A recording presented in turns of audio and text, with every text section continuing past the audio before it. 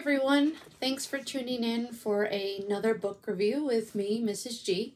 Today I'm going to be reviewing the book Savvy by Ingrid and I hope you will pick it up because I think it is a fantastic book. I am going to start with a little passage here that I think really sets the tone. It says, "What did make my family so special? All I knew was that being different ran through our veins. Grandpa had explained it to me many years before, just after Grandma Dollop died, long before I moved to Kansaska, Nebraska. Taking me with him to walk along the beach, he held my hand in his knobby one and told me how our family's extraordinary talents were passed down from our kin.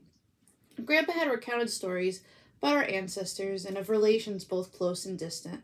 Since Beaumont was Papa's name, Grandpa's stories held tales of Jaegers and Mendelssohns or Paynes, Danzigers or O'Connells and Beechams. He spoke of cousins and aunts and nephews and nieces who had used their savvy to do things, and of those who'd made a different choice, like Grandma Dollop's younger sister, Jubilee, who could open any lock and use her abilities to take things that didn't belong to her.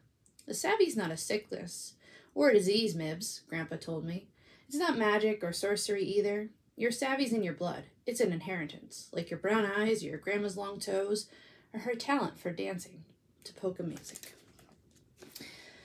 So the story Savvy I really enjoyed because I feel like it's very wholesome and reminds me of some of my favorite books, particularly like Because of Winn-Dixie, where there's problems, but you end up leaving feeling really good, and like the world's not such a scary place, which I feel like middle grade books right now have a lot of really intense stuff. So if you're looking for a book that is a little more wholesome, I would definitely recommend this for you.